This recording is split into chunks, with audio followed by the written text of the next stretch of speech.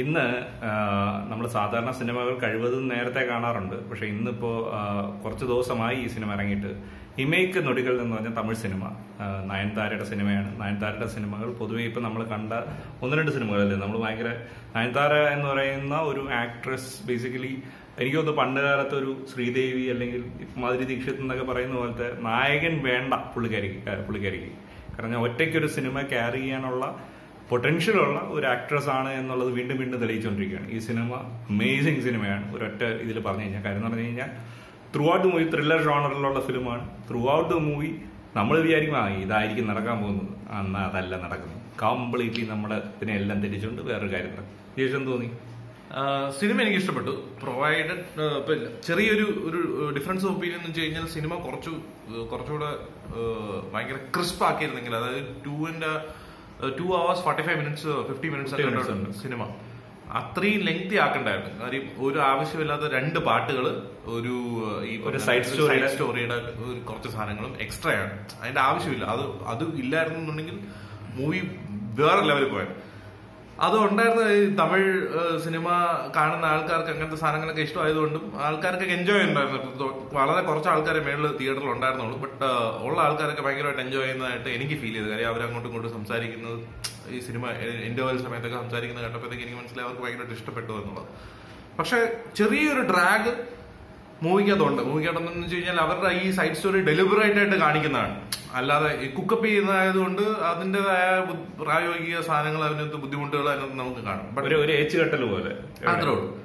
പക്ഷെ ഞാൻ ഗസ് ചെയ്തിട്ട് ഞാൻ ഇതുവരെ സിനിമ കണ്ടോണ്ടിരിക്കുന്ന നേരത്തെ ഞാൻ വിചാരിക്കും ഇവനാണ് ഇതെല്ലാം ചെയ്യുന്നത്, അപ്പൊ ഇങ്ങനെ പോകാനാണ് സാധ്യത. അല്ല, നേരെ മടക്കി വരികയാണ്.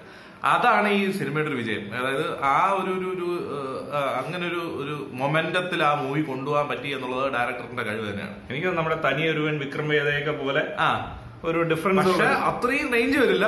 അതിനകത്തൊരു മാസ് എലമെന്റ് ഉണ്ട്. ഈ പറഞ്ഞ പോലെ നയൻതാരയ്ക്ക് അങ്ങനെ ഒരു മാസ് എലമെന്റ് വരില്ല. But she's A very good actress. കാര്യം അത്രയ്ക്ക് പെർഫെക്റ്റ് ആയിട്ടുള്ള സാധനങ്ങളൊക്കെ നയൻതാരയുടെ കയ്യിലൊക്കെ കൊടുത്തു കഴിഞ്ഞാൽ ഭയങ്കര സേഫാണ്. നയൻതാര അത്രയ്ക്ക് നീറ്റായിട്ട് അഭിനയിക്കും എന്നുള്ളത് യാതൊരു സംശയമില്ല. കോലമാവ് ഗോകുല കണ്ടപ്പോഴത്തേക്ക് എനിക്ക് അത് കുറച്ചുകൂടെ പ്രൂവ് ചെയ്തിട്ടുണ്ട്. പുള്ളിക്കാരത്തിക്ക് ഒറ്റയ്ക്ക് സിനിമയൊക്കെ കൊണ്ടുപോകാം, ആരെയും ആവശ്യമില്ല എന്നുള്ളത് വളരെ ക്ലിയർ ആയിട്ട് പറയുന്നുണ്ട്.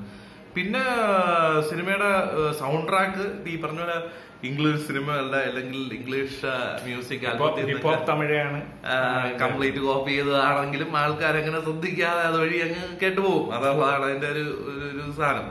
പിന്നെ ബാക്കി ഡയറക്ഷൻ എനിക്ക് ഇഷ്ടപ്പെട്ടു. ആക്ടേഴ്സ് എല്ലാവരും കൊള്ളാം. പിന്നെ നയൻതാരയുടെ ബ്രദറായിട്ട് വരുന്ന കക്ഷി കുറച്ച് അമച്ചറിഷാണ്. അവസാനത്തെ ഭാഗമൊക്കെ പുള്ളി നീറ്റായിട്ട് അഭിനയിച്ചിട്ടുണ്ടായിരുന്നു. ആദ്യമൊക്കെ നമുക്ക് കുറച്ച് ഓവറാണ്, അല്ലെന്നുണ്ടെങ്കിൽ അങ്ങനെ ഒരു പ്രൊഫഷണൽ ടച്ച് ഇല്ലാത്തത് പോലും. ബാക്കിയുള്ളവരൊക്കെ കിടലമായിട്ട് അഭിനയിക്കുന്നുണ്ട്. പ്രത്യേകിച്ച് അവരുടെ വില്ലൻ അനുരാഗ് കശ്യപ് ഒരു രക്ഷയില്ല. പുള്ളിക്കാരന്റെ മുഖത്ത് മിന്നി മായുന്ന ഫീലിങ്സ് എന്നൊക്കെ പറഞ്ഞു കഴിഞ്ഞാൽ കറക്റ്റ് ഒരു സൈക്കോയുടെ എല്ലാ സാധനങ്ങളും ഉണ്ട്. അത്രയും പെർഫെക്റ്റ് ആയിട്ട് വേറൊരു വില്ലനെ കണ്ടുപിടിക്കാൻ പറ്റൂല. കുറെ വേട്ടയാട് വിളയാടില്ലേ ആ ഒരു റേഞ്ചാണ് പുള്ളി നീറ്റായിട്ട് ചെയ്തിട്ടുണ്ട്. പുള്ളിയാണ് അതിന്റെ ഈ പറഞ്ഞ നയൻതാരയുടെ ഉപ്പ് ഇടിച്ച് നല്ല പക്കയായിട്ട് നിൽക്കുന്നത് Anurag കശ്യപാണ്. Hats of two Anurag Kashyap. ബാക്കി മൂവി കൊള്ളാം, കണ്ടോണ്ടിരിക്കാം, ധൈര്യമായിട്ട് പോയി കാണാം. ഈ പറഞ്ഞ അല്ല, ഇത് ഡയറക്ടർ ജ്ഞാനമുത്തു എന്ന് പറയുന്ന പുള്ളി ഡിമോണ്ടി കോളനിക്ക് ശേഷം ചെയ്യുന്ന രണ്ടാമത്തെ സിനിമയാണ്. രണ്ടാമത്തെ സിനിമയ്ക്ക് ഡെഫിനറ്റ്ലി അത് ഭയങ്കര ഒരു ഇമ്പ്രൂവ്മെന്റ് ആണ്. ഡിമോണ്ടി കോളനി നന്നായിരുന്നു, അത് മോശമായിരുന്നു എന്നുള്ളതല്ല, അത് ഡിഫറൻറ്റ് സിനിമയായിരുന്നു. പക്ഷെ ഈ പറഞ്ഞ പോലെ എനിക്ക് തോന്നുന്ന കീ പോയിന്റ് എന്ന് പറയുന്നത് ഒരു ആക്ട്രസിന് ഒരു ഫിലിം ക്യാരി ചെയ്യാൻ പറ്റും എന്നുള്ളതിന് നല്ലൊരു ഉദാഹരണമാണ് നയൻതാര. ഡെഫിനറ്റ്ലി. കാരണം ഒരുപാട് മൊമെന്റ്സിൽ നമുക്ക് ഭയങ്കരമായിട്ട്, പിന്നെ ഈവൻ ഇതിന്റെ ക്യാമറ ചെയ്തിരിക്കുന്നത് ഗൗതം മേനോന്റെയും അവരുടെ കൂടെയൊക്കെ വർക്ക് ചെയ്തിട്ടുള്ള ക്യാമറമാനാണ്. വർഷങ്ങളായിട്ട് വർക്ക് ചെയ്യുന്ന ക്യാമറമാനാണ് രാജശേഖരൻ. ക്യാമറ വർക്കും ഭയങ്കര രസമുണ്ടായിരുന്നു. പല ഷോട്ട്സും ഭയങ്കര ഇൻട്രസ്റ്റിംഗ് ആയിരുന്നു. ഇത് ഈ പറഞ്ഞ ഈ സിനിമയുടെ ഇൻ ഷോട്ട് ഒരൊറ്റ ഇതാണ്. കാര്യം നമ്മളെ കംപ്ലീറ്റ്ലി ഒരു ത്രില്ലർ ജോണറിൽ നമ്മളെ പിടിച്ചിരുത്തും പല സ്ഥലങ്ങളും. അത്രേ ഉള്ളൂ. അല്ല, ഇത് മറ്റേ ഈ പറഞ്ഞ ഒരു ലവ് സ്റ്റോറി ഇത് അങ്ങനത്തെ സാധനങ്ങളൊന്നും അല്ല. അത് ത്രില്ലറാണ്, പക്ക ത്രില്ലറാണ്. നമ്മുടെ എക്സ്പെക്ട് ചെയ്യാത്ത കുറെ സാധനങ്ങൾ അതിനകത്ത് വരികയും ചെയ്യും. അതിലാണ് എല്ലാ മൂവിയുടെയും സക്സസ്. എനിക്ക് ഈവൻ മറ്റേത് എനിക്ക് ഓർമ്മ വന്നു, മറ്റേ ധ്രുവ നക്ഷത്രം. അങ്ങനെയൊക്കെയുള്ള, അതായത് നമ്മളിങ്ങനെ ഇനിയിപ്പോ എന്ത് സംഭവിക്കും എന്നുള്ള ഇന്റർവെലൊക്കെ ഭയങ്കര പഞ്ചിലാണ് നിർത്തുന്നത്. നമ്മൾ ശരിക്കും ടെൻഷൻ ആവും, ഇനിയിപ്പോ ഇന്റർവ്യൂ കഴിഞ്ഞിട്ട് എന്ത് സംഭവിക്കും എന്നുള്ളൊരു സാധനം അതിനകത്ത് വന്നിട്ടുണ്ട്. അതൊക്കെ ഭയങ്കര രസം.